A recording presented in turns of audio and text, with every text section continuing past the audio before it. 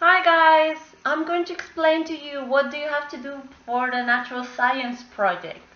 So the first thing you have to do is read page 30 and 31 of the natural science books, and then you have to take a look at the food pyramid.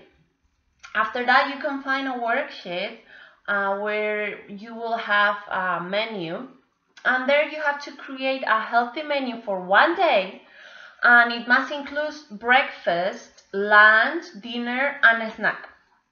After you have created your menu, you will record a video of around 1 minute explaining your menu. And here is an example. For breakfast, I planned a toast with cheese and a coffee with milk. For lunch, I planned some steamed broccoli with olive oil and an omelette with bread. For dessert, we can choose between strawberries or an apple. For dinner, we will eat a salad and grilled fish. And my snack is a pack or a bag of nuts. My favorite meal of the day is breakfast because it gives me energy for the rest of the day. So this is an example of what you have to do. Be creative. Bye!